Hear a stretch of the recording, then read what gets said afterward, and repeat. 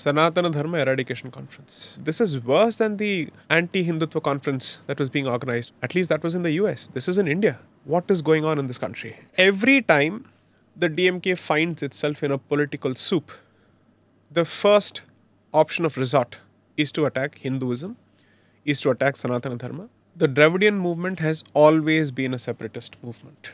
The founders of the Justice Party even go to the United Kingdom with representations to the effect freedom movement should not succeed because should it succeed, it will translate to a restoration of Brahminical rule. And these were the people who even observed the Independence Day as Black Day. Mr. E.V. Ramasamy. Periyar.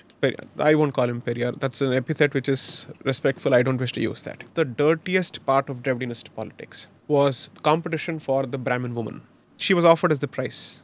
The exodus of the Brahmin community from Madras Presidency and subsequently in Tamil Nadu is an unsung story with nobody having captured it properly. We may want to even ask this question, why is it that Indian history has given two different treatments, one to the Ambedkarite movement and one to the Dravidianist movement? Why do you want to have two different yardsticks or standards to be applied to two sets of movements, both of which are based on anti-Brahminism? There was this Dravidianist poet Bharatidasan who basically came out with this saying that if you see a snake and you see a Brahmin, kill the Brahmin first. The end game of Dravidianism was always destruction of Hinduism. The reason why the missionaries want the destruction of caste is not because they want an egalitarian society. It takes away that one final barrier that prevents conversion.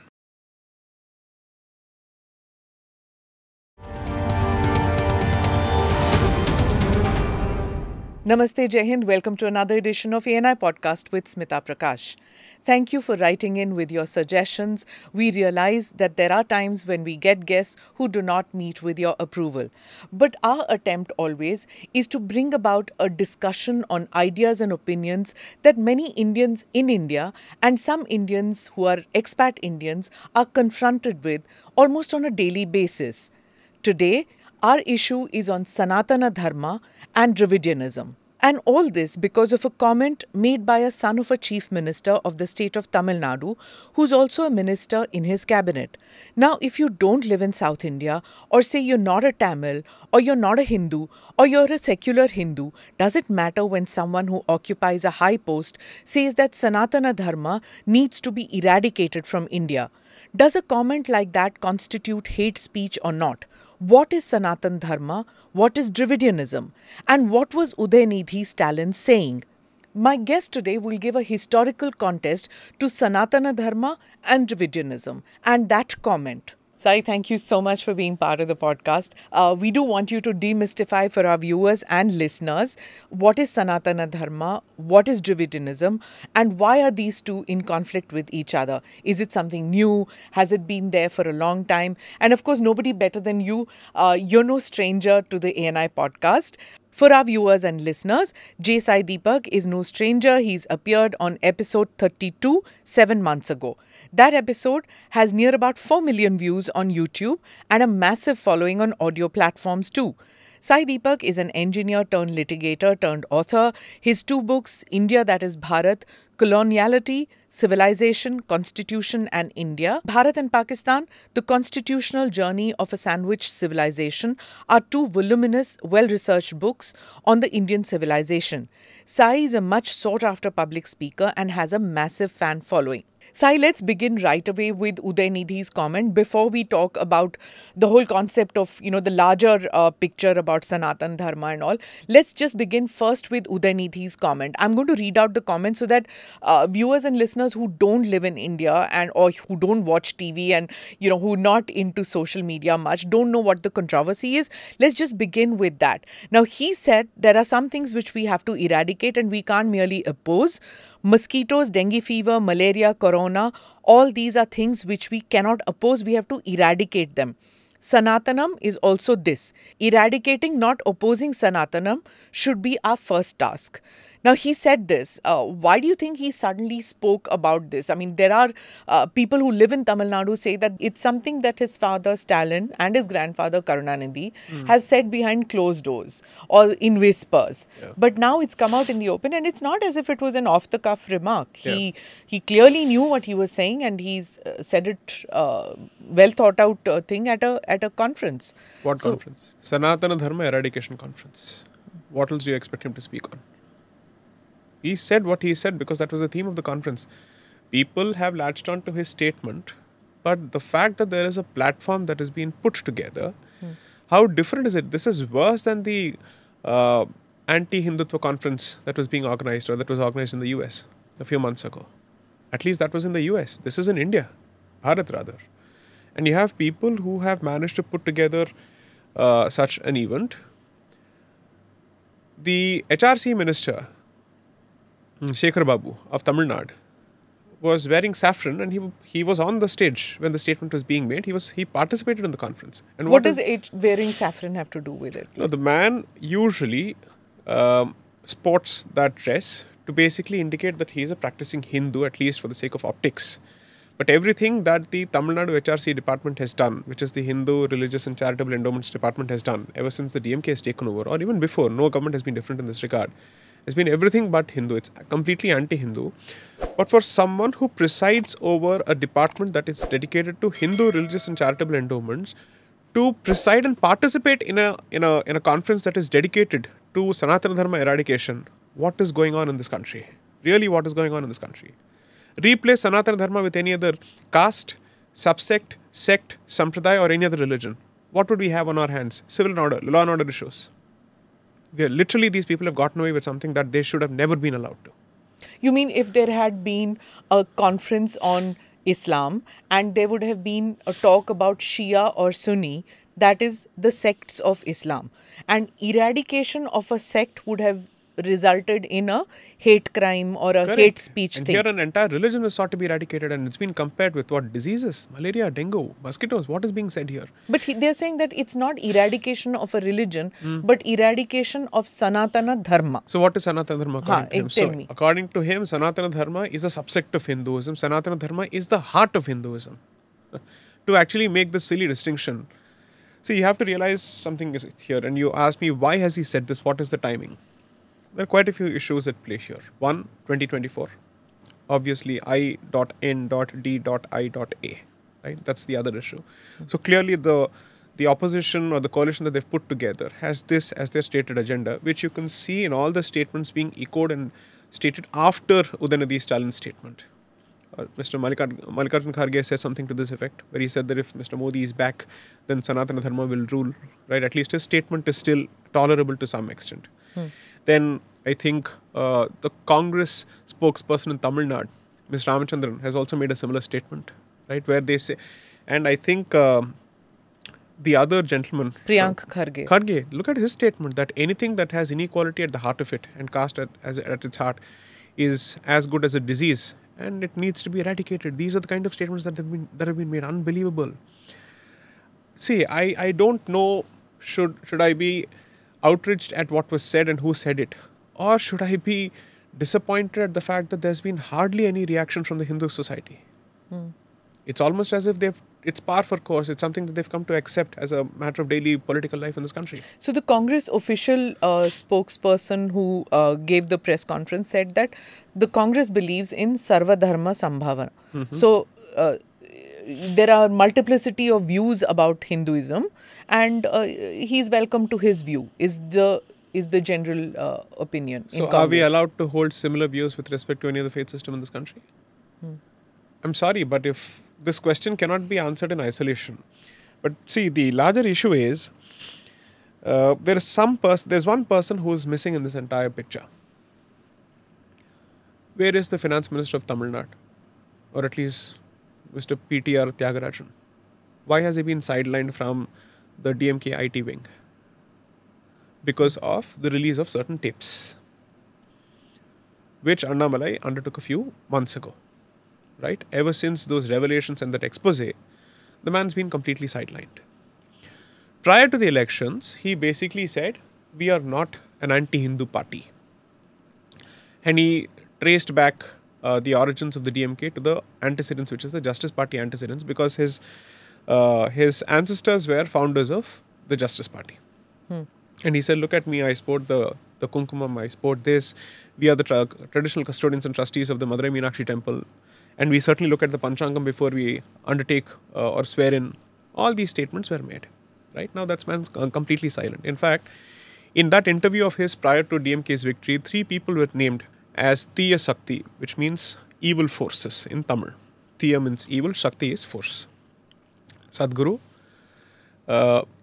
temple campaigner and activist T.R. Ramesh, and advocate J Sai Deepak.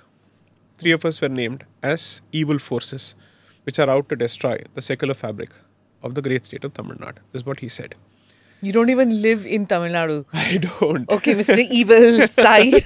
Okay, go on. And when he said that, he basically said, no, we are not anti-Hindu at all. Now, I'd like to ask this gentleman, what is your position today in light of what Udhayanidhi Stalin has said, who is effectively the scion of the DMK family. It's not a party, it's the DMK family. Now, he has made this statement because if you listen to Annamalai's expose, it significantly relates to who are the true beneficiaries of all those dealings.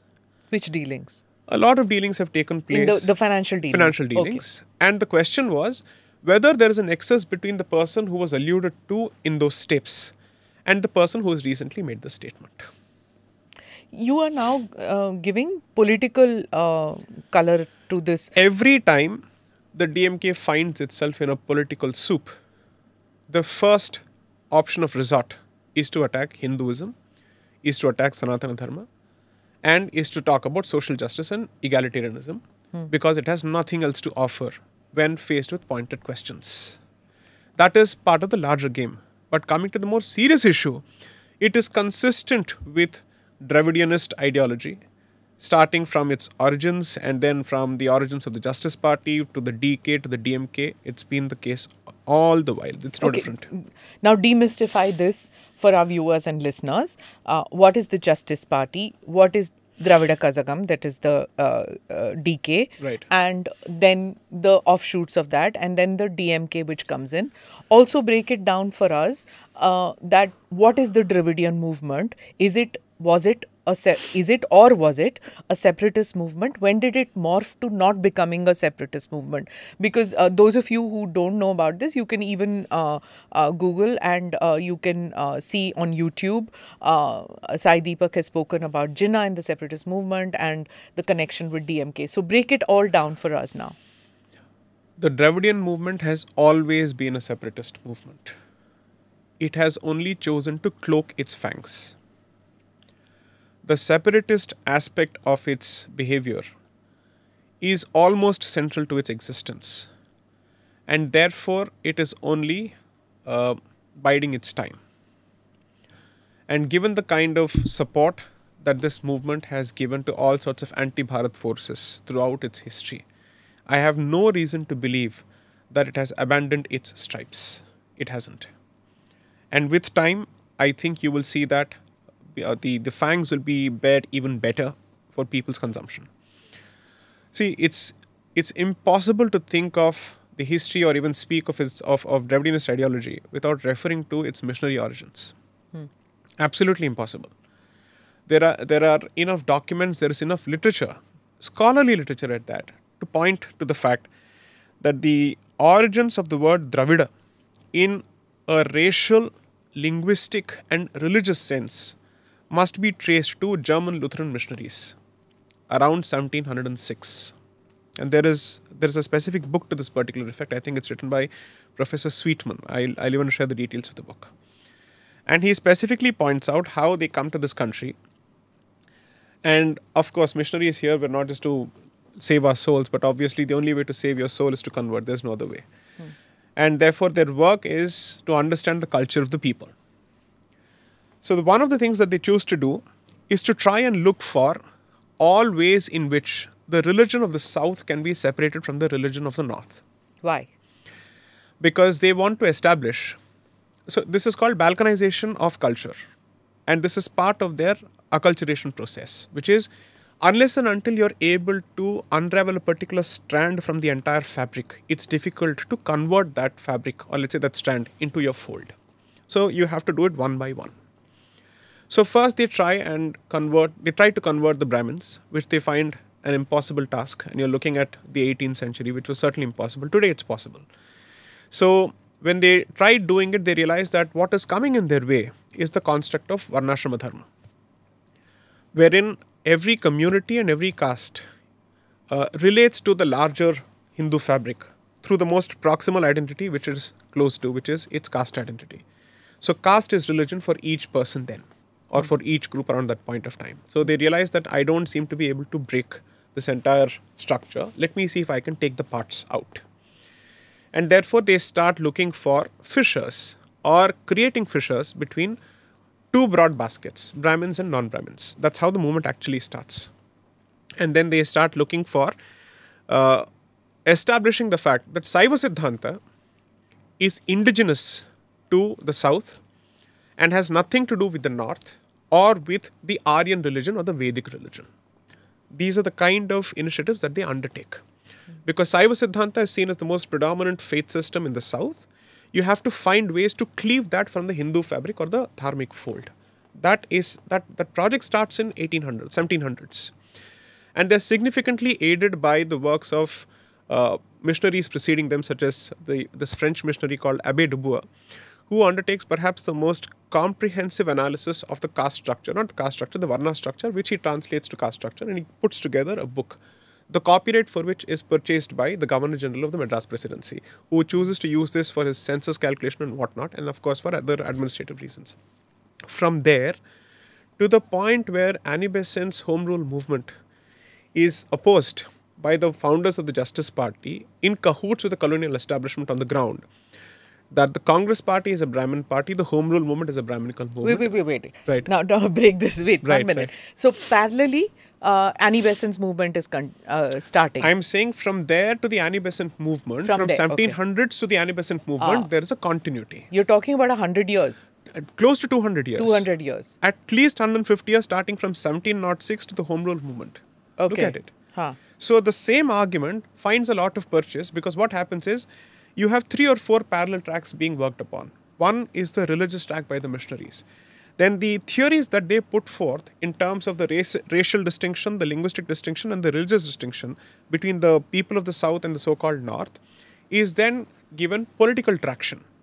Now that political traction is then absorbed by the founders of the Justice Party, because they have a serious problem with the fact that less than 3.2% of the southern population of Madras Presidency, which is the Brahmin population, occupies high positions of power in the colonial establishment. So the Chettiars, the Nayars and the Mudaliars, they are the founders of the Justice Party. They have a problem with this, and they say, why should English positions, or let's say establishment positions, be appropriated by a population which is less than 3.5% of the entire population? So then they start seeking reservations and equal representation in government position. This is more or less the basis for Tamil Nadu's position till date, that we are entitled to more than 50% of the, let's say more than 50% reservation, which is the law laid down in Indira Sani, so on and so forth. So to the extent that when the Home Rule movement is going on, the founders of the Justice Party even go to the United Kingdom with representations to the effect that this movement should not succeed, because should it succeed... The freedom movement. The freedom movement should not succeed, because should it succeed, it will translate to a restoration of Brahminical rule. So Justice Party is the founding political body. So this Justice Party of Tamil Nadu goes to the UK and says, don't give freedom home rule to India or to the Congress Party. Don't give home rule, because that will mean Brahminical supremacy. Okay. And these were the people who even observed the Independence Day as Black Day. They wore black shirts, which is of course the shirt that they used to wear. So Justice Party as a movement gains traction significantly on its anti-Brahmin plank. There is a caste politics by then which has already found a significant amount of purchase, thanks to all the work of the colonial establishment and the preceding missionaries by then. So the most popular figures who are responsible for creating this fissure through their scholarly work, you have an administrator by the name Francis Ellis White. Then you have one missionary by the name Robert Caldwell, and then George Pope.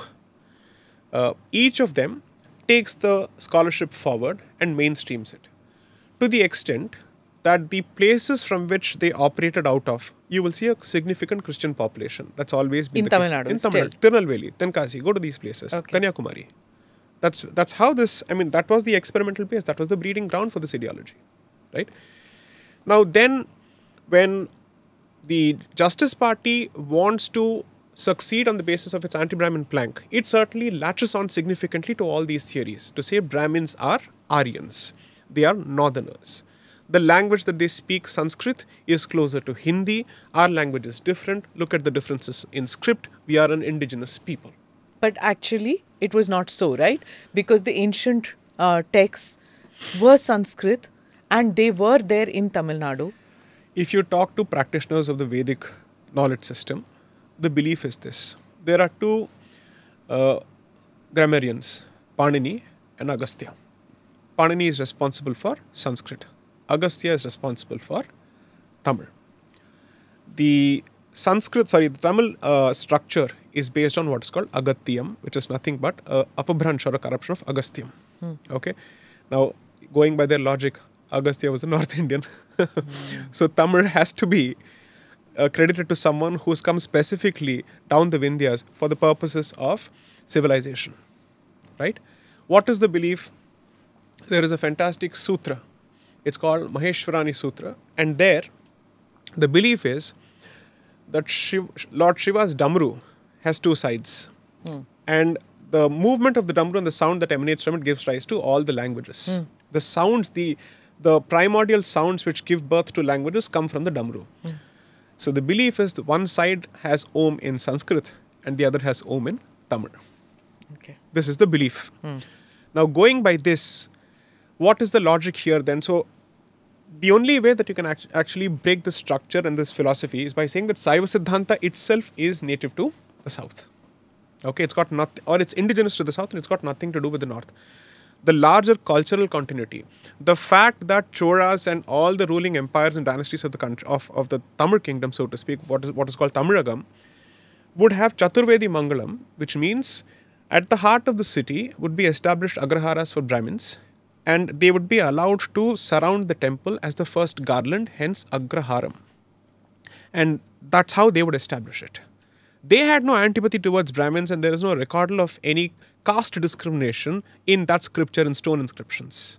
So all that epigraphic literature, all that archaeological literature, everything is sidelined because this invented theory has to gain traction. And that was mainstreamed by the colonial establishment, unfortunately with active support from Indians. Okay, so let's get back now to what happened about the separatist tendencies. One was the Home Rule, opposing the Home Rule. What else did the Justice Party do, which is the parent organization of the... So from Justice Party, you will come to the DK, from there you come to the DMK. Right, so what else did the Justice Party do which was separatist in nature? So you have to realize that you're looking at a period when communal electorates was already introduced by the Minto-Morley reforms. Based on the Shimla Declaration or the Shimla Delegation of the Muslim League in 1906. Now that sets a precedent for a lot of groups who want to do two things. Take benefit of separate electorates, but if you have to seek the benefit of separate communal electorates, you have to establish the fact that you are also a distinct community in itself. Right? So who does it? The birth of Khalistan is not of 1980s. It happens around this period. Because by then, the Sikh identity is significantly cleaved away from the Hindu identity. This happens in one part of the country, in the north of Vindhyas, where the colonial establishment undertakes a systematic exercise of de-Hinduizing everything that pertains to the Sikh religion. And say you're a separate panth altogether, you are not part of this fold. Unfortunately, that finds traction as well. And they start asking for separate electorates there, only to be rejected later. And they continue to make this efforts. Who rejected it? The Punjab Council, the State Council rejected it. Then of course, in the South... That was not a Brahminical conspiracy or a Sanatan conspiracy to reject it, or was it? No, so there was no such conspiracy. At that point, there was a significant division even between British authorities as to whether this particular community or group can be treated as a separate community altogether. Okay, so the antipathy between the Sikh identity and the Hindu identity must be traced to this period to a large extent. From there, you come to the South. And in the South, the non-Brahmins of the Madras Presidency claim that they must be treated as a separate community altogether. And it's not possible to do so unless and until you de-Hinduize these identities significantly. And geographically or politically, Madras Presidency is not the Tamil Nadu of today. It was massive. It was going up till Orissa and Odisha bordering Bengal. Yeah, bordering. Right? So you had people who don't know about, I mean, the youth of today, Right. who are sitting, they probably think, humko kya? We are not Tamilians. Not realizing that originally, even if you lived in Andhra Pradesh or Orissa of today, Correct. you were also part of Madras Presidency. That's why the word Madrasi is used, because Madras connotes so many regions. Yeah, I become a Madrasi too then. For all practical purposes. Yeah. I'm not saying, of course, that there was no pejorative sense in which it was used Correct, at some yes. point. Of course it was. But nevertheless, the fact is all of these regions were clubbed together as part of one presidency. Hence the word Madrasi. That's where it comes from. Yeah. Now, when this request is made, so there is a fantastic book, I think, by G.K. Singh on constitutional law, which captures the entire history of this period right until the 1935 Act, the Government of India Act of 1935. And he shows in clear detail how these representations were made repeatedly. And the Congress would say, should you recognize this, then even if there is a possibility of a parley between the British establishment and the Congress, we are off the table, we are not going to do this. Okay? So they said we will not entertain this kind of a nonsense at all under any circumstances because it cleaves the society. Second, the Justice Party is being propped up as the competition to the Congress Party in the South with the support of the colonial establishment. Okay? So around this period is when there is a greater movement or a greater emphasis to somehow find an indigenous religious justification which warrants the grant of a separate communal electorate for people from the South who are non-Brahmins. So this is exclusively not for people from the South, all people from the South. It's exclusively for the non-Brahmin communities. How were they supposed to do this? I'll explain that. Yeah. So their point was that considering the disproportionate representation of Brahmins in the colonial establishment, we are a disenfranchised lot. And this discussion happens in the British Parliament also, saying, what do we do of this representation? To which there are quite a few members of the British establishment who say that this is a most mischievous representation for the simple reason that all these people are landed communities with extensive wealth, with extensive political influence, with extensive social influence as well. So for them to ride on the backs of the communal electorates of the Muslims is extremely mischievous. And for them to gang up together against a population which has no other means of survival, which has no land, which are landless destitutes, which is the Brahmins, also reeks of bullying. That's the language that's used in the British Parliament there. Okay? Now, all this while, Mr. E.V. Ramasamy was originally a member of the Congress. Periyar. I won't call him Periyar. That's an epithet which is respectful. I don't wish to use that. He remains E.V. Ramasamy Naidu. E.V. Ramasamy Nayakar. That's his name. So that's how I will refer to him. So this gentleman, who was a member of the Congress, chooses to come out because he sees this as a coterie of Brahmins who have come together, and largely he sees the Congress as a North Indian conglomeration of Brahmins. Though he's still in the Congress at that time. Correct, he was still in the Congress. And it's funny that you then see that similar allegations are subsequently hurled against the BJP when it seeks to enter the South. Right? So the parallels are not that different. Or they're not that dissimilar. Now, when he starts what is known as the DK is more or less a social organization. It doesn't see itself as a political organization. It wants to be in a position to invest in the society through its ideology and try and convert them to its belief system. What is it? One, there is no God. That's the stated position. But that exclusively applies to the Hindu gods alone. Second, Brahmins are Aryans. And Brahmins are single-handedly responsible for taking away your jobs. They live off the fat of the land. And apart from the study of the Vedas, they never contribute to anything else. They are incapable of taking up any kind of work that requires the use of physical labor. If you read Nazi literature about Jews of that particular period, and you compare it with the DK's literature and the DMK's literature, which is used in the context of Brahmins, you will not find it any different whatsoever, at all. Who are the Jews in this? The Brahmins. And they go to the extent of saying that apparently, I think there is some literature to this effect, that they even seek to establish some kind of an ethnic relationship between the Jews and Brahmins to justify all their hate-filled literature. That is a systematic ideology that was pushed with active support from the missionaries. Not just that. E.V. Ramasamy is an upper caste person who... Kannada speaking. three languages. I don't know whether it's Kannada or Telugu. Yes, don't know. It's Kannada, Tamil, and Telugu. Right. So he speaks three languages. Upper caste person. Right. He feels persecuted when he goes to Kashi. Right. And he turns against. He was like the white of those times who feels he's an African American. Okay.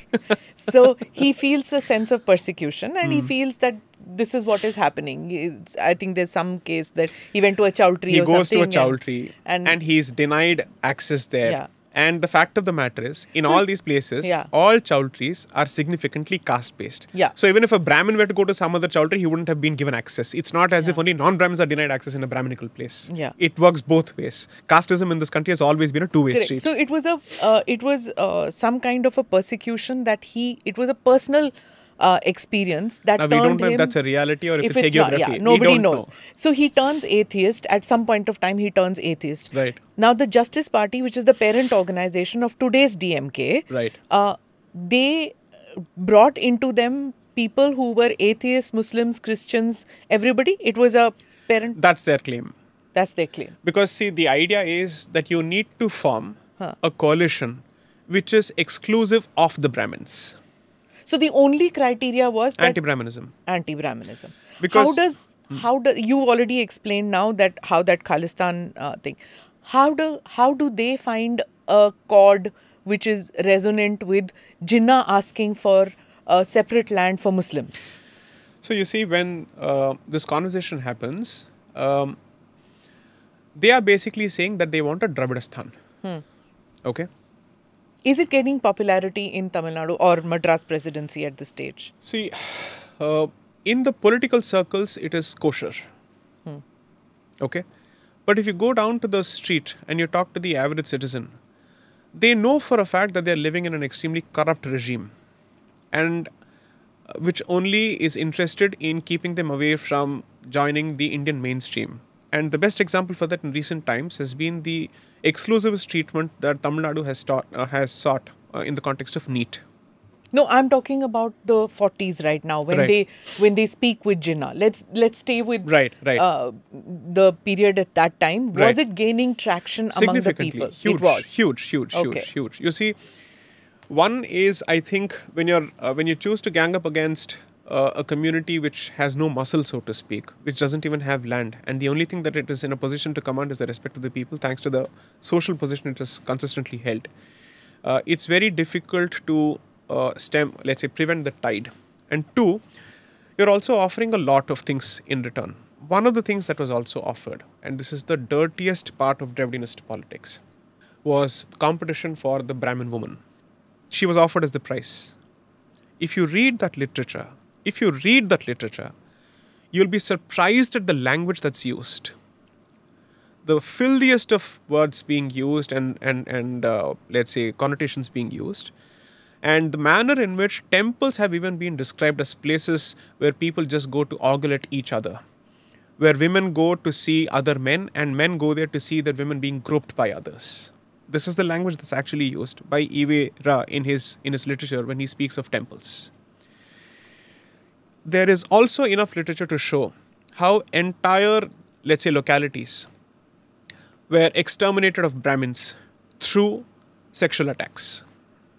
Around that period and subsequently. 1940s. Yes. Before the DMK came into existence and after particularly. I'm digressing, but do you think the attack on Jayalalitha in the Without house? a doubt. What do you think was the language that she was referred to on the floor of the house? I am not going to stand up for Jayalalitha here given her treatment of Kanchi Shankaracharya. Okay. However, it remains a fact that she was significantly targeted for two reasons. One, that she was a woman, and two, that she was a Brahmin woman. Particularly an Iyengar from Mysore, therefore the constant hint and suggestion that she is not a Tamilian by any yardstick, by any conventional yardstick. Well, they accepted M.G. Ramachandran, who's from Sri Lanka and who was a Malayali. I don't know what to say. And perhaps we should also start asking questions as to what was the mother tongue of the deceased ancestor of Udhayanidhi Stalin. Was it Tamil or Telugu? We don't know. Right? Okay, but we were talking about the Brahmin woman. Right. So it is possible that a lot of the attack on Jayalalitha 100% was because of hugely casteist, heavily casteist. See, I haven't come across. The persecution of Kashmiri Pandits is well known. And particularly because it involves another community, it's even well known, and the exodus was for people to watch and see. It was physical. The exodus of the Brahmin community from Madras Presidency and subsequently in Tamil Nadu is an unsung story with nobody having captured it properly. Nobody has an idea as to what has happened. How they've been consistently persecuted. People can call me a Manwadi, a Brahminical stooge or whatever they wish to, but this story has to be said. When you're comfortable listening to my story on the partition, on several other issues, then surely I'm entitled to present facts even on this aspect, because this is one of the most uncomfortable, nastiest aspects of Bharatiya history. Which has been normalized, right? Normalized completely in the name of social justice. Like, just to digress from it, recently I was speaking to somebody who knows Tamil Nadu politics, and I was just mentioning that, what if Nirmala Sitharaman or S. Jaishankar were to contest, a Lok Sabha polls in 2024? Can they do that in Tamil Nadu? They said no. Impossible. Yeah. Impossible. I'll give you an example from my own fraternity without dropping names. Someone who hails from the north of Vindhyas with a fair complexion, but is known for erudition, scholarship, patience, dignity and integrity, subsequently comes to occupy a certain position in the justice dispensation system of Tamil Nadu. The tenure was made miserable, absolutely miserable, thanks to the surname, thanks to the complexion, and because of the fact that he hails from the north of Vindhyas. This is the extent to which separatism and regional chauvinism has been entrenched in the DNA of Tamil Nadu politics by Dravidianism. That's a cancer which is worse than Kashmiri separatism, because Kashmiri separatism at least has an AK-47 in hand, so it's clear. Dravidian separatism doesn't wield AK-47, it wields the pen. And it uses pop culture, theatre. That's how it is. Poetry, right? Karunanidhi. Yes, that's how they've operated. And the venom that they've spewed and normalized, because they have normalized hatred through the pen, so people don't understand how visceral it actually is on the streets. And the kind of incestuous nexus that they've established with the jihadi ecosystem in the south is unbelievable. And the evangelical ecosystem, the radical evangelical ecosystem in the south. It's almost as if the south has become a breeding ground for rampant conversions. We don't even talk about it. From Andhra Pradesh to Tamil Nadu. But the cancer certainly started in Tamil Nadu in Madras Presidency. In one of your talks, you had talked about Dravidistan and the role played by Jinnah. I asked you that earlier also. How did it come up, and at what stage did the Justice Party find some common chord with Jinnah? See, the common enemy around that point was the Congress. And since it had already been given this Hindu Brahminical hue, although the Congress never saw itself as Hindu party of all the parties, it has never seen itself as a Hindu party. That's the fact. So on the negotiating table, Jinnah has very clear demands which go well beyond what was already given in the Minto-Morley reforms. In 1940, I think it's in the Kanchipuram session, when the call for Dravidistan is passed, or this resolution is passed by, of course, members of the south. Kanchipuram being selected, imagine of all the places, the place where the Shankaracharya Matha is actually there, Kanchi Matha is there, that is used for this call. The Congress says that we will not sit at the negotiating table with Jinnah if he is going to support the call for Dravidistan. Why? Who says that? The Congress says this. But why? Because they're saying that this translates to balkanization of the country, and we have no interest in treating members of the Hindu fold at par with members of the Muslim fold. Because at least there's a clear religious divide, and we understand that divide even if we don't agree with it. So who do you think said that? Was it Patel, Nehru, Rajgopalachari? See, around the 1940, I would say that obviously by then, from 1920 August onwards, Gandhi was calling the shots. Quite a few people, of course, Rajagopalachari would have certainly said it. I don't remember the exact individuals involved in this, but as an establishment, this was their institutional position. Their organizational position was, we will not support it. Annie Besant was a vocal, vociferous opponent of this. She never agreed to this. Okay. Because she was also, you have to realize, a deep student of Bharatiya history and Sanskriti. She is one of the founding members of the Theosophical Society of India, which is based out of Adyar, right? That was used against her, saying she's part of a Brahminical clique. So, when the Congress refuses to sit at the negotiating table and says that we will not entertain this particular concept, now Jinnah being Jinnah, he's more interested in securing the rights of Muslims and to secure for them whatever he believes is the right of primacy or importance than supporting the Dravidianists.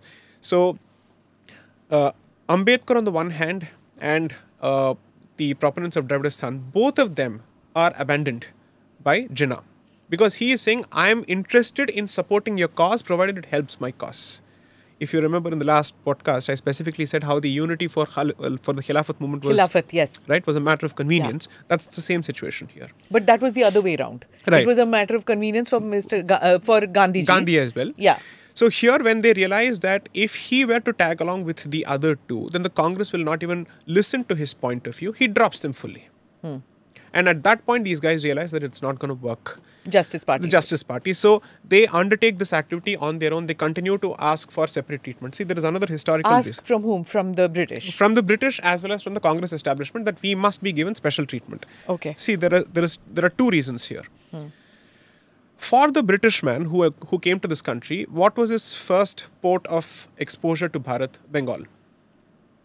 Plassey, Buxar, those are the places.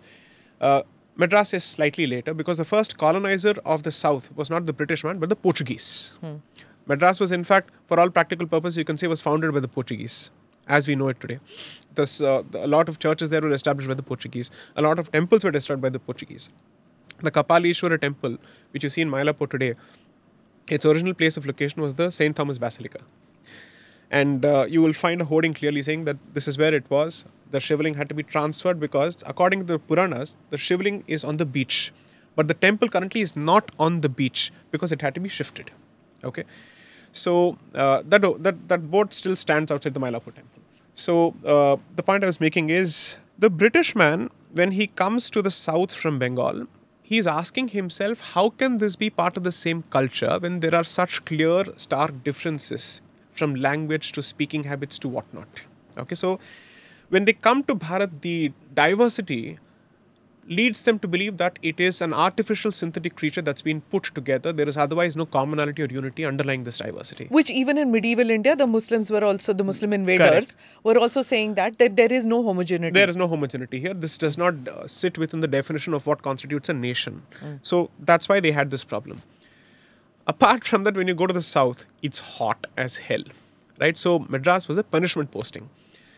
So usually... For the colonialists. For the colonialists, which is why they would have Let's just specify, not for the Indian Foreign Service. Okay. So these guys would then establish places like Ooty, Kodaikanal, because they need their hill stations. Now, when they come here, they realize that this is perhaps not the place that they want to be. So obviously, there is a certain degree of neglect that Madras receives at the hands of the colonial establishment. Okay, so that's one. Two, there is also a homegrown or indigenous call, thanks to the missionary work, saying that we are different. So there is neglect from the colonial establishment coupled with a homegrown feeling of separatism. Both of them contribute to special treatment being the norm as far as the south is concerned, or particularly for the Tamil state. Okay, this has always been the case. As this goes along, you will see that once you inch closer to the independence movement, there are two parallel movements going on. One is the Congress movement led by Rajaji and others, and Annie Besant. And parallelly, the Justice Party's constant attempts at somehow, protecting the status quo and repeated entreaties to the British establishment to stay back.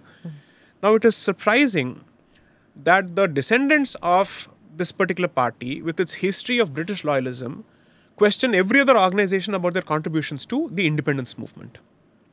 People have never asked what is the contribution of the Dravidianist movement to independence, if at all. In fact, their contribution has been to the negative. They've always wanted India to be a British dominion with absolutely no role for autonomy whatsoever. At one point, the missionaries who were guiding and how do I put it, enlightening the ideologues of the Dravidianist movement, they wanted destruction of caste altogether to be included in the manifesto of these organizations. There's nothing wrong in that? No, hold on. The reason why the missionaries want the destruction of caste is not because they want an egalitarian society. It takes away that one final barrier that prevents conversion.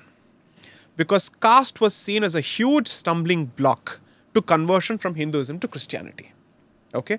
So those who see caste as an evil institution, its nature and how you have seen it has changed with time.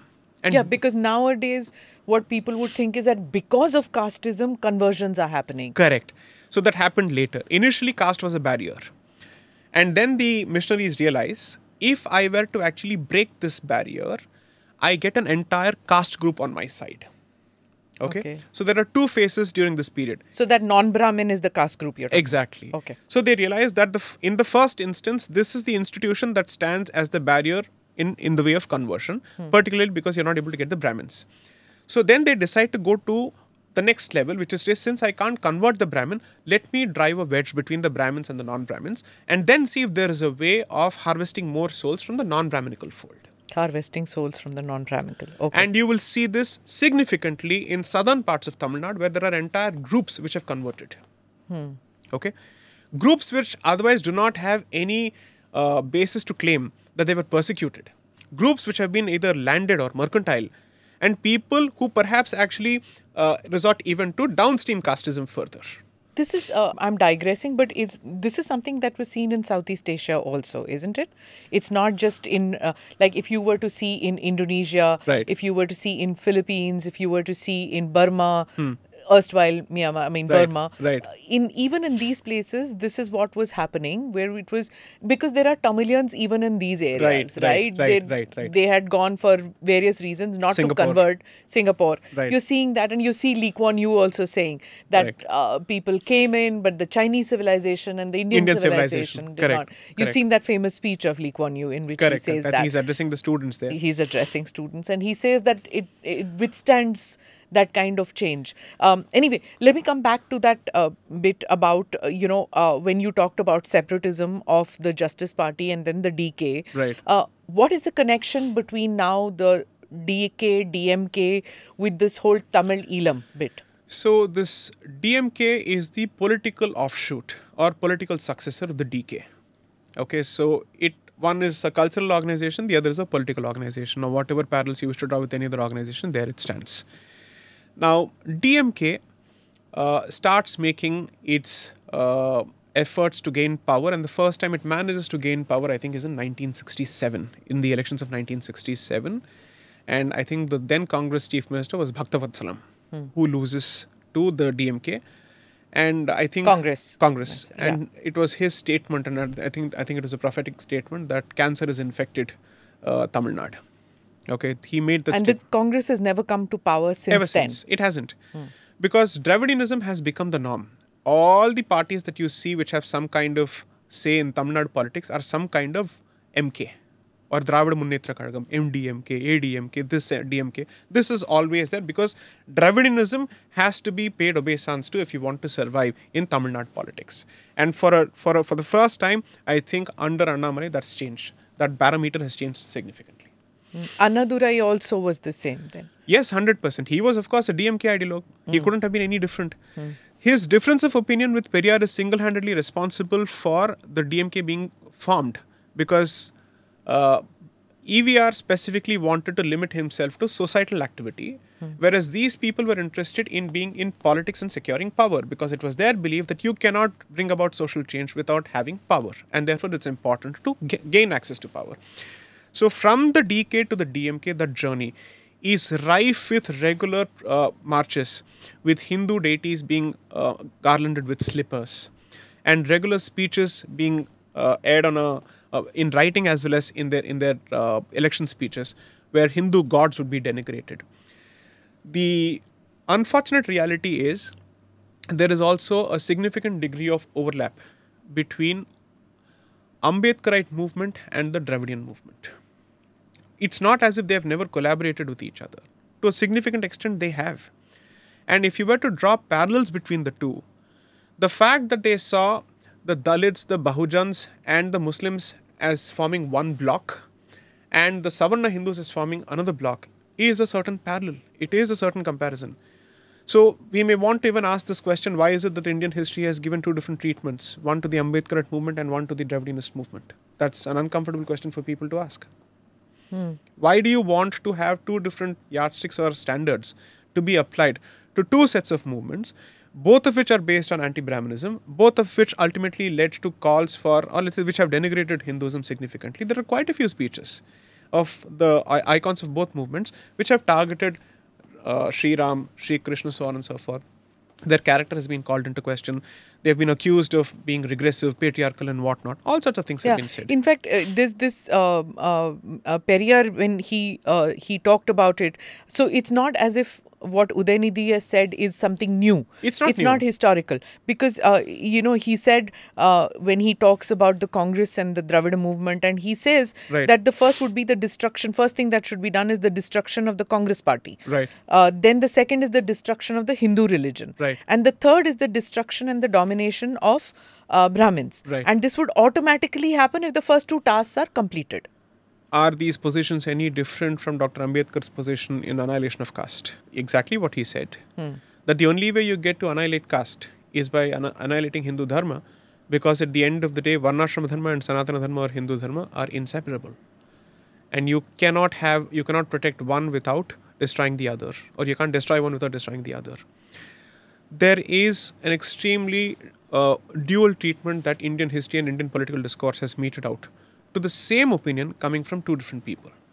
Perhaps the striking distinction is that one sought secession, the other sought special treatment within the constitution through reservations. When did that desire for secession stop in the Dravid movement and in Tamil Nadu? Largely because of the iron treatment meted out by both Nehru as well as Indira Gandhi subsequently. The amendment to the constitution. Not just amendment to the constitution, even the president's rule being imposed in Tamil Nadu for some of their activities, especially once the DMK came to power. These are instances which force them to change their track or to change their tack without actually changing the end goal. So the secessionist aspect of their entire movement was pushed to the back burner. 69. And it would translate to support for extraterritorial Tamil interests such as the LTTE. Because here is another body that is capable of speaking for establishment of a separate Tamil Elam. So why don't we revive this interest in the garb or under the garb of supporting a Tamil interest in Sri Lanka? Why is it that the DMK enjoyed such a bonhomie and camaraderie with the LTTE is a question that has to be asked. In that context, despite my strong disagreements with the former or the deceased Ms. Jayalalitha, she was, I would say, openly, bluntly, candidly patriotic, nationalistic. She'd say, I am never going to support this under any circumstances. One of the reasons that she had to start wearing that bulletproof vest was because of the threats that she was receiving from under the LTTE. that cape, yes. Correct. So that she had to. These are the kind of antecedents that saddle the history of the DMK or the Dravidianist movement. It needs to be studied in greater detail. I want to read out this letter that Nehru had written to Kamaraj, who was then the Chief Minister of Madras. And he was writing about Periyar, and he said, I do hope you will take adequate notice. Right. And he writes in 1957, this is almost more than 10 years before the crackdown on the DMK, in which he tells that EVR should be put in a lunatic asylum, right, and let his perverted mind be treated out there. I think it's also somehow convenient to hold the Congress alone responsible for this. Since I belong to no organization, I can speak my mind independently. Sure. Even nationalist political parties seem to be singing praises, or rather singing pains in praise of Periyar or E.V. Ramasamy these days. That has happened. I've seen that happen. Under the name of political compulsion, all that is anti-Hindu and hence anti-Bharat is being normalized, and that should have never happened. So, while the Congress must be held significantly for joining hands with this kind of an entity, subsequently, it remains a fact that non-Congress options have done that as well. National political parties other than the Congress have done that as well. There are statements to this effect. Because they believe that it's not possible for them to open their account in the state of Tamil Nadu without actually paying obeisance to this figure. Who all are you going to pay obeisance to? Everyone who's contributed to the fall of the civilization or everyone who's prayed for the fall of the civilization? So what are you going to sacrifice at the altar of political dharma? See, it's like this. Assume for a moment that it becomes impossible to win an election in the Kashmir Valley in the future without paying obeisance to Gilani. Will you do it? Will you do it? You wouldn't, because he wielded the gun and he spoke openly. What did this person do, or what did his ideological successors do except for wielding the gun? They have wielded the knife, for God's sakes. And they have exterminated communities. Vikram Sampath spoke beautifully of the massacre of Maharashtrian Brahmins post Gandhi's assassination in Maharashtra. And the active participation of several communities, all of them, several groups, all of them Hindu groups, in this massacre.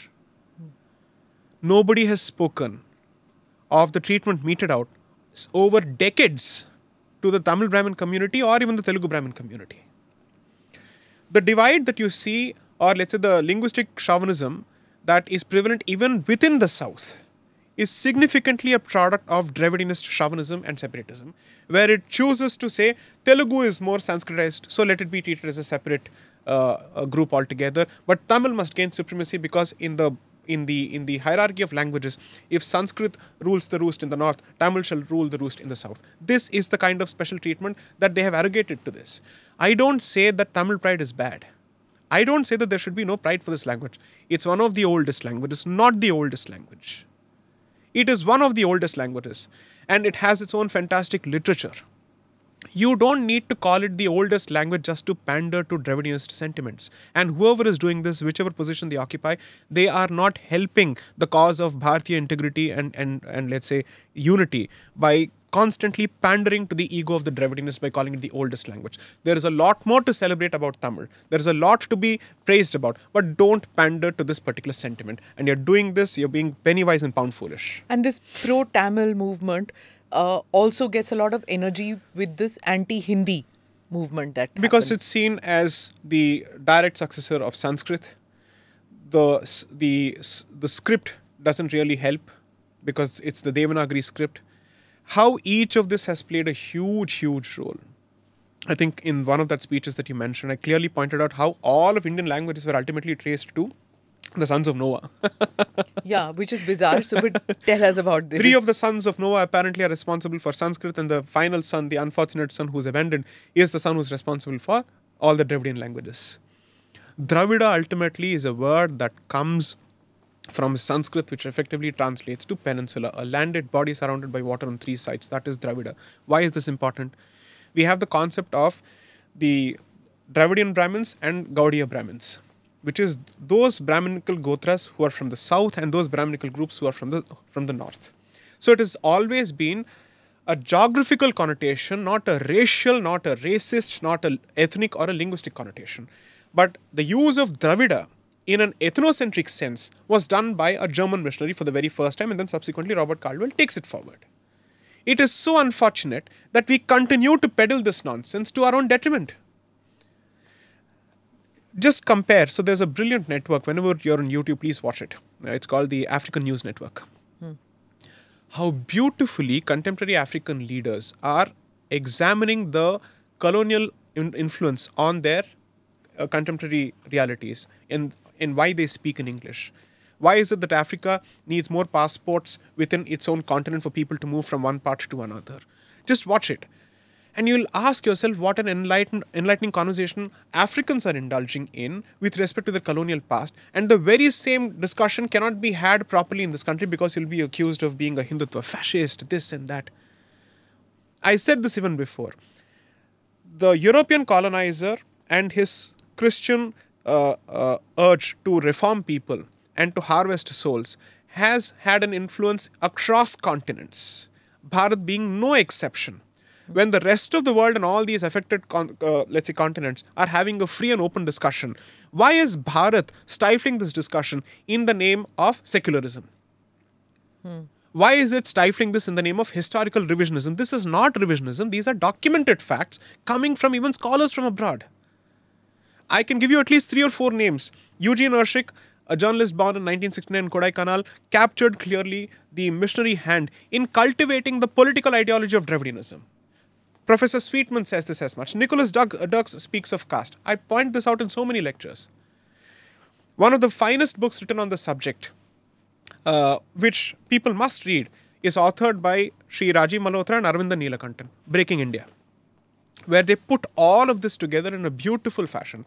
I have my disagreements with a lot of people, but if a work is worthy of attention and it needs to be read, I will certainly push it regardless of who writes it.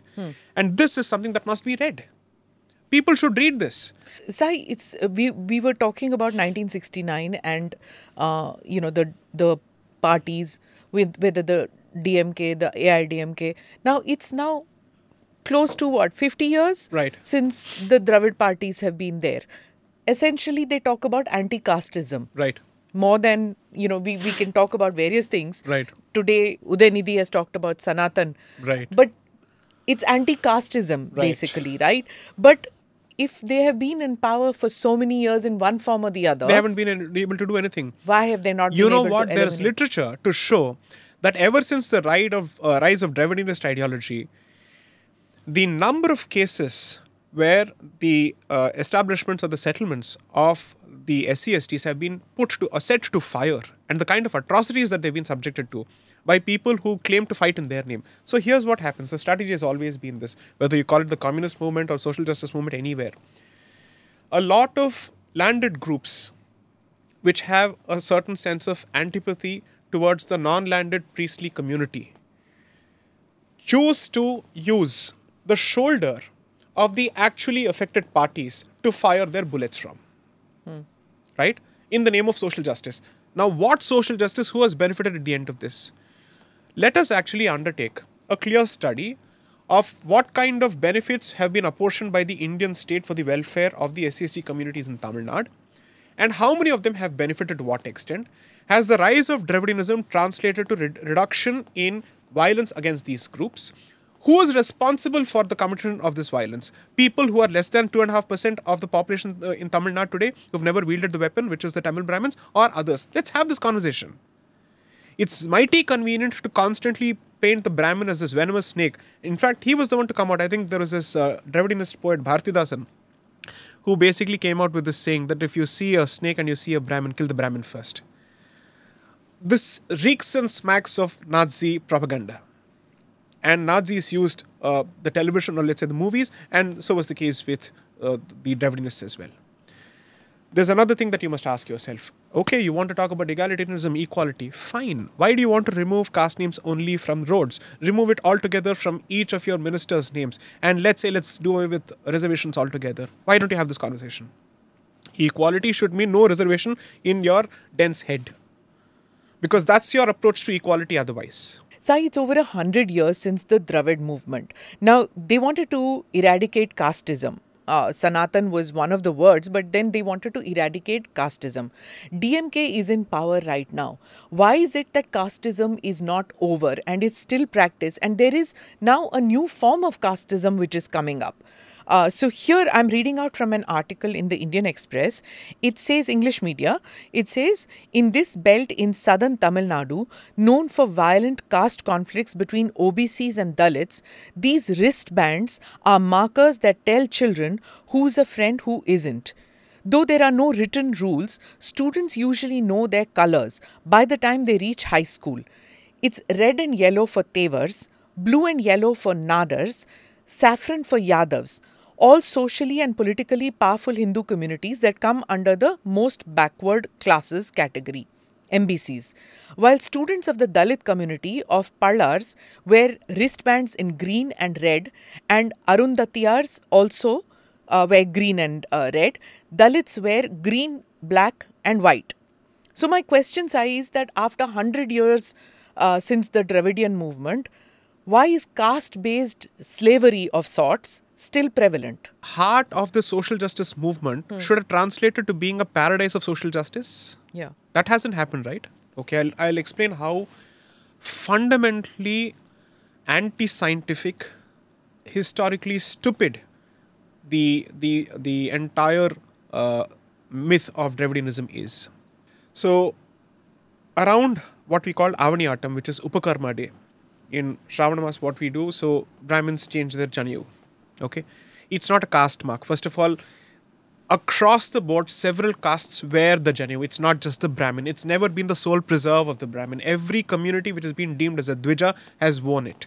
Twice born. Yes. So, when I was doing my mechanical engineering, the one who was teaching foundry to me, so foundry is where you actually make molds and dyes and whatnot. It requires a lot of physical labor.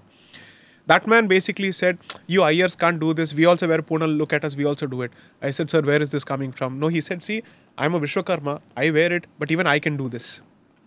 So people in each of those fields, you'll see pictures in the British period of potters and whatnot wearing the Poonal. Why is this important? Because around the Upakarma day, which is when you change the Janevu, every year the DMK makes it a point to come out with a caricature of a pig wearing the Janevu. How does this not attract Section 295A? How does this not attract hatred for a particular group? In the name of social justice, how long are you going to target and come after this one particular community? Across the board, this has happened in this country. I am open to all the hate mail that's going to come towards me for having said this. I am open to it. I'll swallow the poison. I have no problems. Someone has to do the wishpan. I'll be the person to do it. I have no problems. But there is hypocrisy in Indian political, social and caste discourse across the board on this particular subject. This needs to be spoken of. It's finally important. People are happy when I speak of decoloniality as long as it supports them and helps them. Chalo, I'll use decoloniality in a different sense now. I'll talk about this as well. What about Bihar and Uttar Pradesh? They've had caste-based parties. Right. Is it different from Tamil Nadu? The impression that Dravidianist ideologues want to give to the rest of the world is that the South and especially Tamil Nadu is a paradise of development, is a paradise of caste, lack of casteism, so on and so forth. I am sorry, that is not the case. From the film industry to every possible industry, there is not a single sphere of activity which is untouched by caste. And politics of Tamil Nadu is certainly caste entrenched. They don't get to hold this moral high ground with anybody else at all. When they constantly say, you should see these arrogant, absolutely abysmal posts on Twitter where they say, you North Indians, this and that, you come from the cow belt, you come to Tamil Nadu, we are this and that. What are you talking about? Really, what are you talking about? We have lived in this place. In several parts of and here's the thing. Traditionally, Tamilians have been extremely welcoming of people with talent. The Tamil film industry, for the better part of it, was run even by Telugus, because Madras used to be the hub for everyone at that point. The icons that you have supported from MGR to everybody else, they have been non-Tamilians. So, Tamilians as a people are welcoming. But the political discourse of Tamil Nadu is narrow-minded, has positioned itself and pitted itself against the rest of Bharat to the extent that when a soldier of this country who comes back home or who comes from a different part of this country goes to Tamil Nadu, is lynched. This cannot happen. This is dangerous. Okay, let's assume for a moment this had happened in Punjab. What would all of us be saying? Oh, Khalistan is again on the rise. If this had happened to a soldier of this country at the hands of Khalistanis in Punjab, you would have said that Khalistanism is back. No, Sai, it's happening in Karnataka also. Auto drivers who write out there, unless you speak in Kannada, I'm not going to. It's happening in many places. I wouldn't agree with that, and there's a reason for this. Think about it this way. You go to Maharashtra or you go to Karnataka, what are they basically worried about? The loss of the culture of that land. That is a legitimate human sentiment across the board. It happened in the 60s and things, lungis, they were called the South I am Indians. not going to justify all the measures that were used to further this particular sentiment. Or when you say, lungi uthao, pungi bajao and all that, whatever they said, I don't agree with it. I'm not saying I agree with the means. But what are you looking at? If the very same sentiment were to be aired by someone from the Northeast or Assam, you'd immediately say, oh, there is some sense to it. Why don't Kannadigas get to say this? Why don't Telugus get to say this? Why don't Tamilians get to say this? I am not going to stand even for one bit to say that one Indian cannot visit another part of Bharat. One Bharatiya must have the right to visit every part of Bharat. And buy property. 100%. Buy property, marry, settle. There cannot be any kind of restrictions there. However, what do they expect? You've come here, you lived for generations together. At least speak our language. You want an example? Recently at one of my public engagements there, members of the Jain community came and spoke. you talk, or rather you look at them, you will not feel that they are from any other part of the country You're except talking Tamil about Nadu. Karnataka. Karnataka as well as in Tamil Nadu. Yeah. The Marwadis of Tamil Nadu, you speak with them, they will speak Tamil. So they have embraced this because the nature of the Bharatiya basically is that he would want to embrace the local culture if he chooses to settle there. It's not as if we are itinerants going from one place to another without mingling with the local community at all. So the expectation that if you are here, at least pick up the language. When I was studying engineering, a lot of my friends were Maitais from Manipur. I can name them. I don't want to name them because of the circumstances today, but very dear friends. I don't want them to be affected because of their affiliation with me. They picked up Tamil within 4 years of education. So the insistence that first learn our language is not a wrong insistence.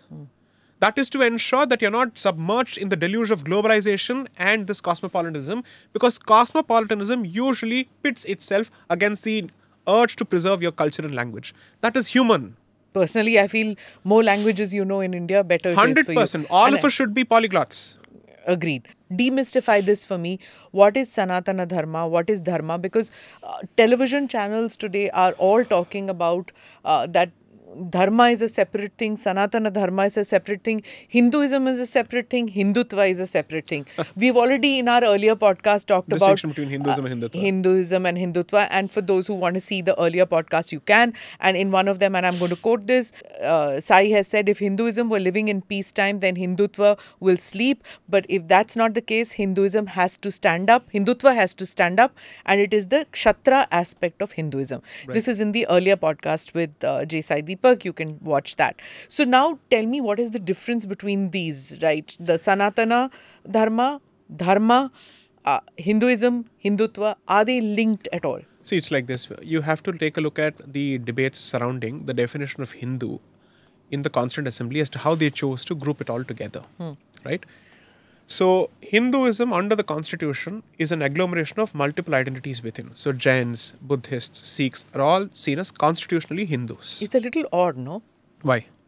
Don't the Jains, the Jains don't consider themselves a minority. See, here's the thing. You can consider yourself a minority from the perspective of Section 20, or rather Article 29, as a cultural minority and still be part of Hinduism. Okay. There is no contradiction between the two. There's no conflict between the two positions.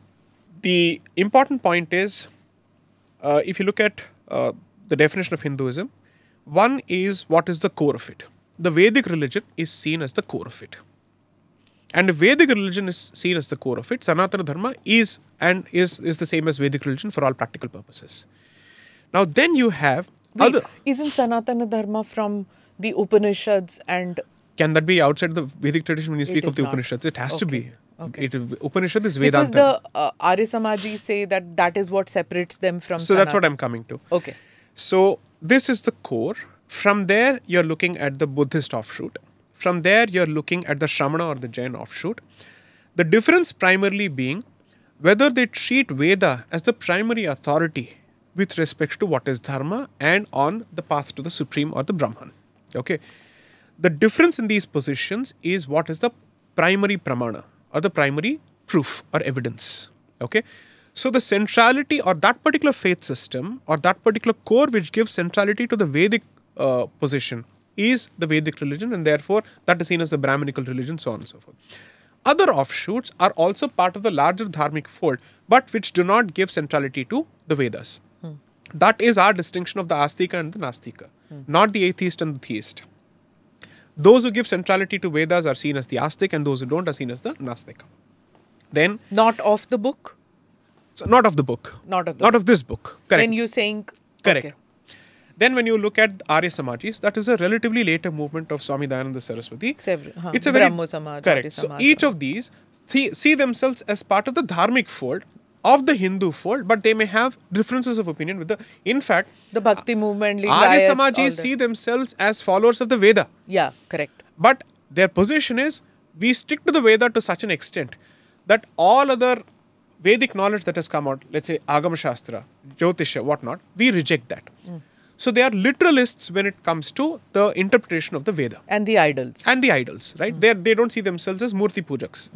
This is broadly the distinction. I'm here making an academic distinction. I have no interest in offending these sentiments because for me they are part of the Hindu fold. Correct. I may have disagreements with several of these sects as a practitioner of the Vedic faith, but nevertheless, I am not going to sit and offend these sentiments today because if you're a practitioner of the Hindu belief system, the idea is to make sure that you don't create fissures within the fold as much as possible. You have a conversation, but you try not to create fissures. Anyways, this is it's an adhyatmic discussion anyway. It is an adhyatmic discussion, right? And if you see some of the exchanges, these adhyatmic exchanges, the language actually gets fairly violent. Okay. In any case, I'll just come back to this.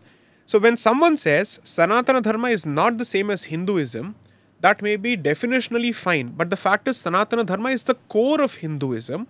And therefore, under the law, even an insult to a part of the faith is an insult of the faith itself. So assume for a moment, I were to take pot shots at a particular group of a particular faith system. Will they not have the right to invoke the law, saying that these sentiments have been offended under a religious basket? Pentecostals can say something. The Seventh-day Methodists can say something. Each of them has the right to the same protection as a Christian would because they're all seen as being part of the Christian fold. So you don't get to say that they are so divergent. To say that one is not entirely the same as the other is to strike a distinction between the superset and the subset. Right? There's an umbrella, there's a smaller umbrella. But nevertheless, the smaller umbrella is within the bigger umbrella. And most importantly, in this case, Sanatana Dharma is the core of the Hindu faith system. Everybody else establishes their identity by distinguishing themselves from the core faith system because this is the yardstick, this is the norm, this is the benchmark. So constitutionally, what is Hinduism and who is a Hindu? Because there are competing theories. There is no definition of a Hindu as to what makes a Hindu a Hindu. Who is a Hindu is identified.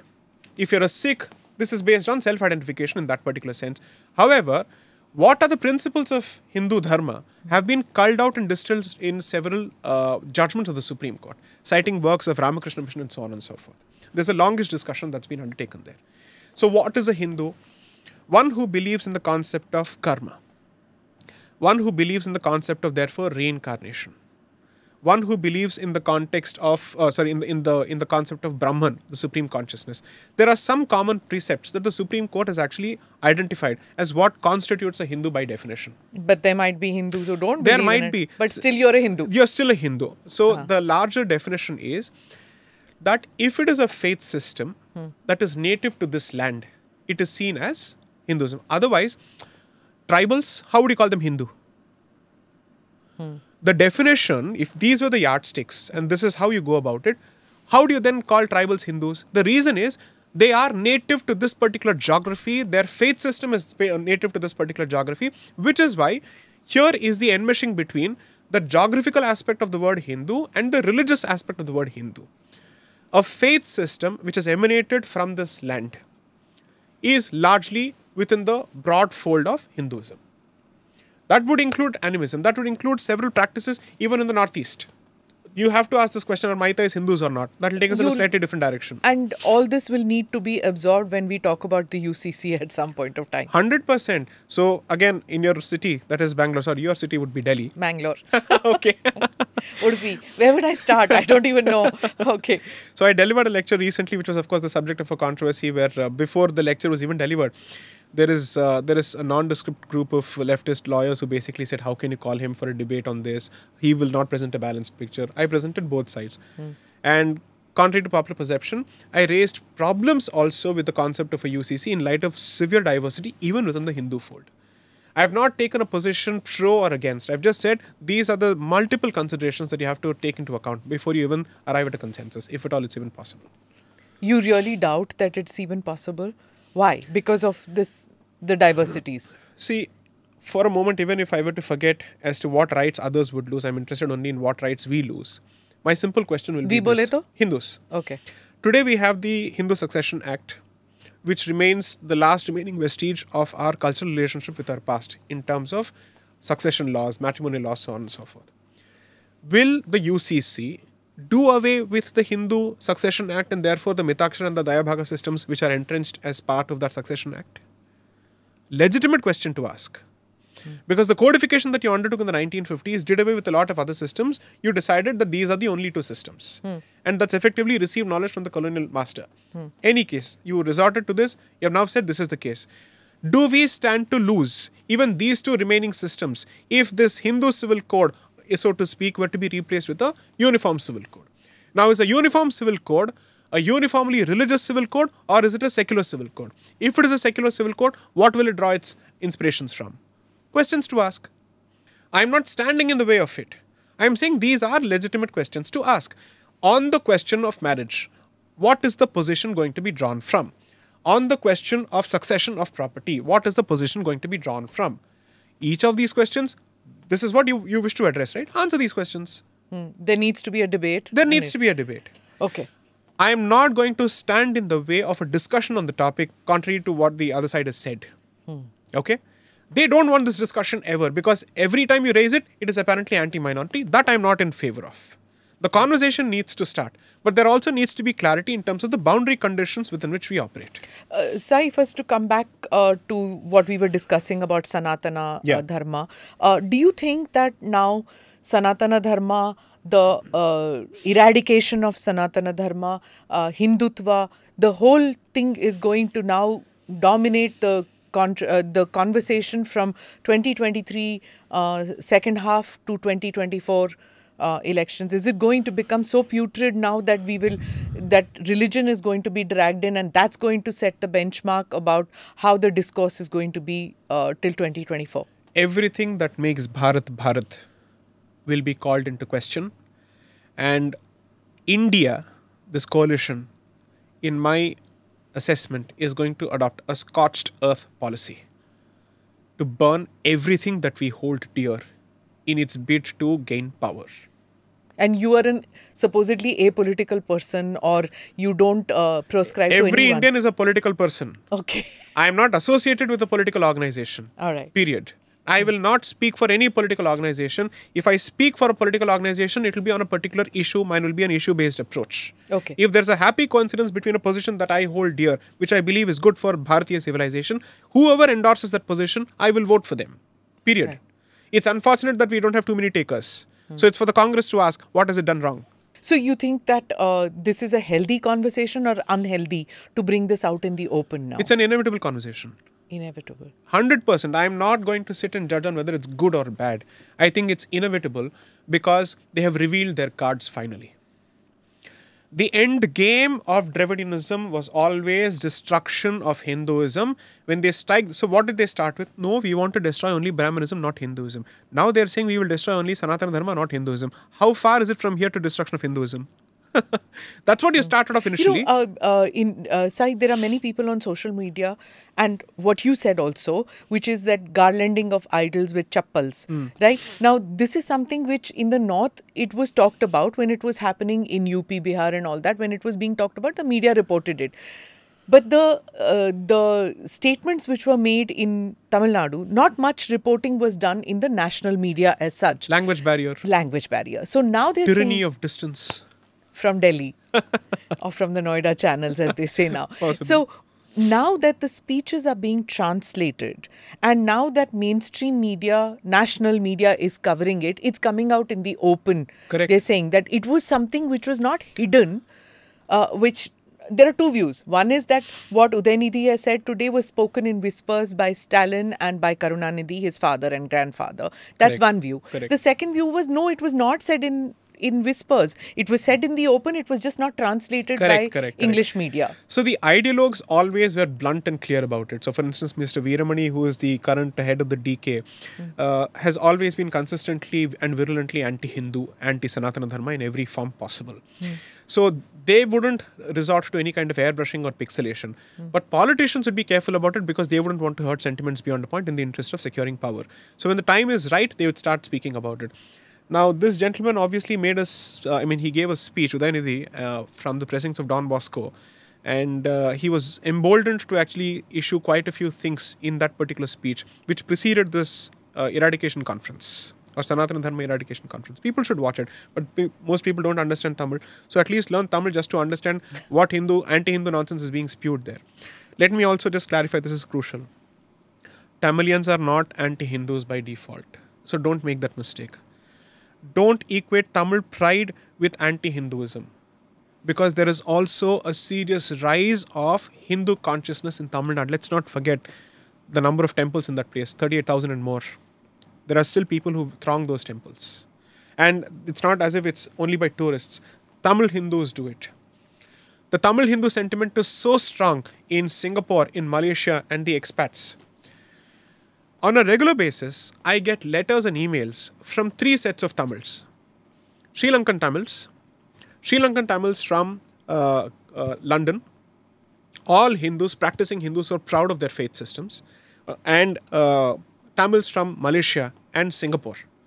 All of them saying, what is wrong with the political discourse in Tamil Nadu? Because you see, Tamil Hindus in Malaysia are bearing the brunt for being a minority and a Hindu minority, where conversions and forced conversions are on the rise. Even dead bodies are converted. Death certificates are issued only if they have converted to the majority religion of Malaysia. So they know what they're going through. And therefore, they are acutely aware of the serious, disastrous consequences of going down the path of Dravidianism. So those who wish to indulge in this conversation, please do not start with Tamil hatred or Tamilian hatred. This is a very important caveat. Strike a distinction between the Tamil identity and Dravidianist ideology. The villain here and the cancer here is the Dravidianist ideology. Please learn to focus your attention on these aspects. Otherwise, you will fuel another round of North-South divide, which is seriously problematic for where Bharat stands today. Don't indulge in this. That's what I would say. Are you fearful of that North-South divide? I would say that if Dravidianism goes unchecked and it does not get the pushback that it's supposed to from the state itself, from within the state itself, then they will fuel it further. And I genuinely hope that all of the political forces in the state of Tamil Nadu who want to see Tamil Nadu prosper as part of Bharat and tie and ensure that its destinies are tied to that of Bharat, they should not let this succeed under any circumstances. I would say the Congress, at least in Tamil Nadu, should speak up. Speak up how? They are speaking in favor. It's unfortunate. I mean, considering the tradition that they have inherited through Rajaji and others and the position that they've taken now, I'm sorry, I take back what I said. I have no expectations from the Congress. But what about there was a statement I just heard from D. Raja, and he said that it's anti-Marx also. Anti-Marx comments are also made by the BJP when they go to Tamil Nadu, just like they make anti-Dravid remarks. So anti-Sanatan, anti-Marx, So there is a getting together of... So why don't we suspend the application of Section 295A and 153 altogether to the state of Tamil Nadu? Let it be a free-for-all. Do it. Let the state government say we don't want the application of these penal provisions to this land because we are the land of free speech and equality and social justice and egalitarianism. Go ahead, do it. Will you do it? Is healthy conversation possible? Healthy debate possible? It's possible nowhere anymore. No. A debate is not possible. A conversation is not possible. It's a slugfest out and out. And it's unfortunate that for you to be heard, you need to be the loudest. That is the unfortunate reality. And that's not something that's peculiar to Bharat anymore. Political atmosphere across the world is vitiated between the left and the right. But the hope is that at least sane voices emerge from this utterly chaotic din. And the people are given some kind of material, if not a sense of direction, because for you to give a sense of direction could be seen as condescending and patronizing because everybody's an adult, at least the voting population. Give them the material, let them form an opinion. Let's translate the entire Dravidianist literature and make it available across the country. Let this poisonous tree defend itself against the rising tide of Bharatiya consciousness from Kashmir to Kanyakumari. Let it do it. Is there a rising consciousness? Do you feel that that consciousness is strong enough to have this debate at this stage? Here's my first-hand experience based on my interactions with the student population and other age groups across the country. They are sick and tired of this anti-Hindu nonsense. The kind of reception that I got for this UCC lecture, the size of the hall was around 450. Sorry, I'm not tooting my own horn here. I'm just telling you. No, I saw the pictures where people from the windows were peering in. This is not about a person. This is more about their utter frustration that people use the native spirit of this land as the softest possible punching bag, as human doormats, as cultural doormats. This is a preparation for grounds of a future bloodbath, thanks to the kind of statement that he's issued.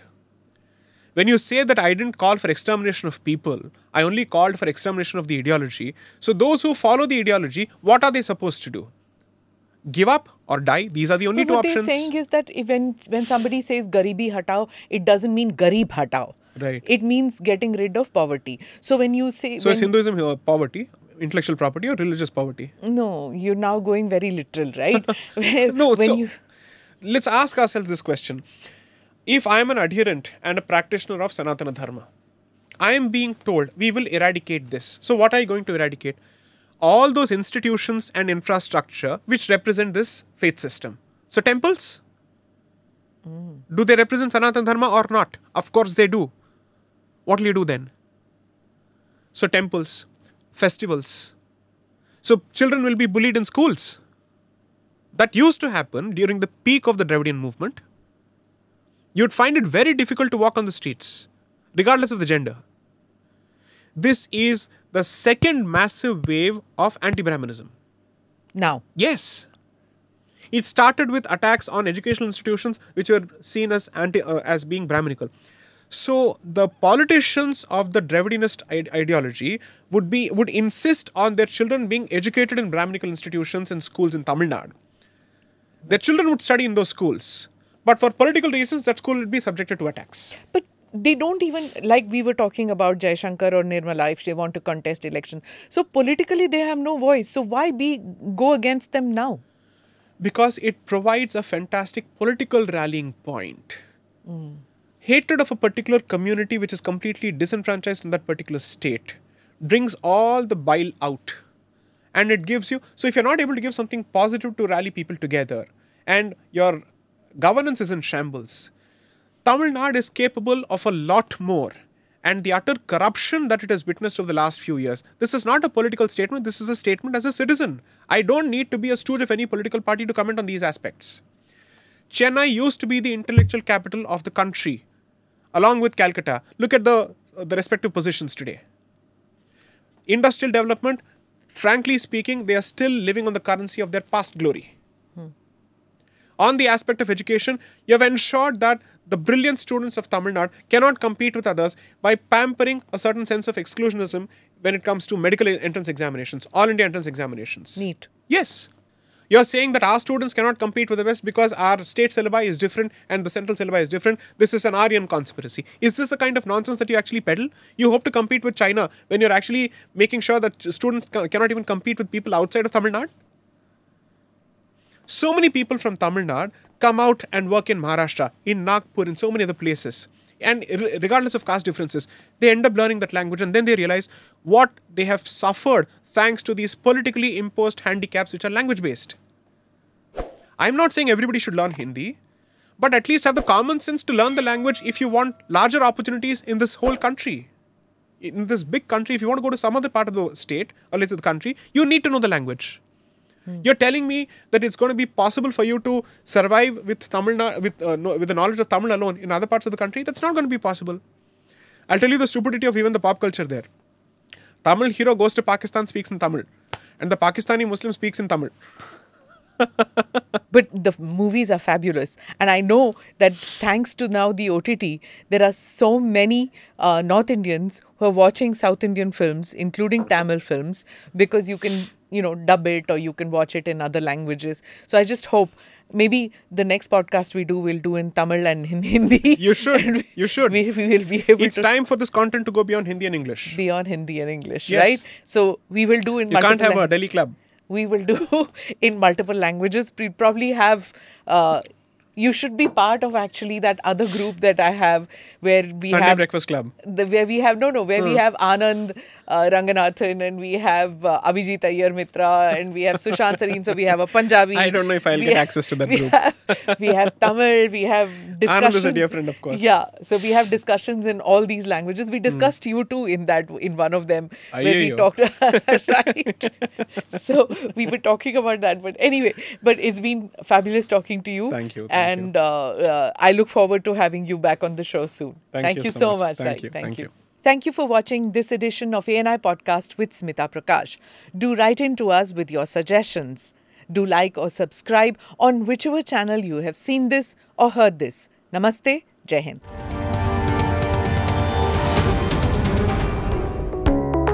Click here to watch the previous episodes.